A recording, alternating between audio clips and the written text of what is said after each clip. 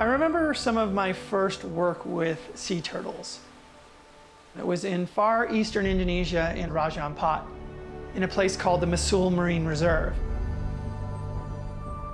In 2006, this area was just now being established as a protected zone. And for 2 weeks, I dived these waters and explored the reefs. One of the things that I noticed was the turtles were rare because these animals had been hunted to near extinction in the region. And when I came across them, they were incredibly fearful. If you would come within 10 meters of a turtle, it would panic and it would swim off into the blue as fast as it can. Now fast forward 15 years. We have this beautiful lagoon right in front of Masul Resort.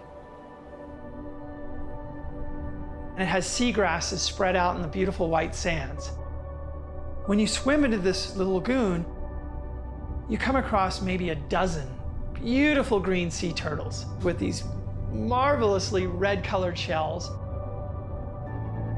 They're moving along, almost like little combines along the bottom of the ocean, recycling all that little substrate. They'll go up to the surface, they'll take a couple of breaths, and then they float down to the bottom, and immediately they set upon the seagrasses.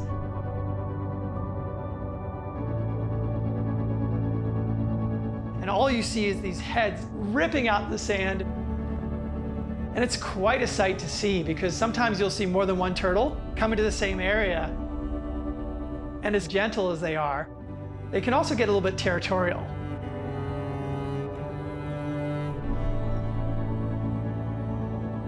But what's even more important from that experience is what you see when you look in the eye of this animal. No longer do you see fear and hesitation, but you see complete acceptance. This animal now recognizes that it's safe in this reserve.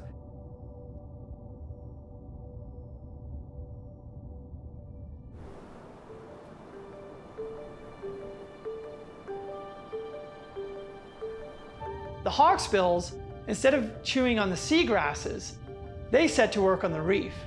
As a filmmaker, one of our #1 tenets is we don't do any damage to a reef. Hawksbills don't care. They come crashing in, and you'll see this beautiful red soft coral towering out of this crevice. And you're like, wow, look at that. And then suddenly you see this bill just munch on it, and it starts ripping it out. But you realize they're part of the system. And unlike humans, which take massive swatches, they're taking out some of the older areas of corals where then new corals will grow up and replenish. They're ensuring that the substrate is being renewed and that it doesn't get too dense in one spot and not replenished in another spot. And to be able to witness that it's quite a spectacle. There's a variety of really unique phases in the life cycle of a sea turtle. Mating, for example, happens out in the open ocean.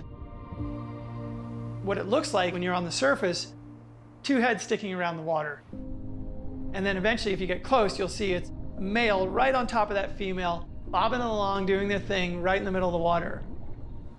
When a female is ready to lay her eggs, typically she returns to the very beach where she was actually born. The reproductive rate combined with the survival rate is so low that it takes an extraordinary number of turtles to ever add up to that one beautiful sea turtle that you see drifting across that reef.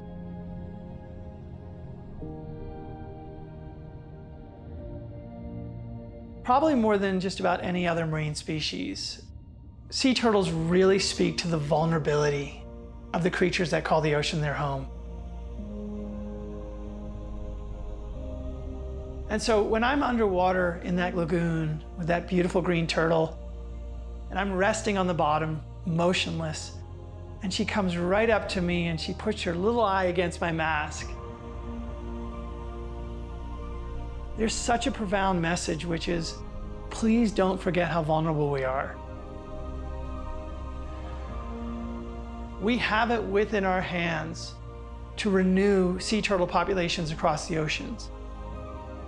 We have to change our behaviors. We have to protect their homes, and we have to say enough is enough. These animals are so vulnerable and so important to the ecosystem.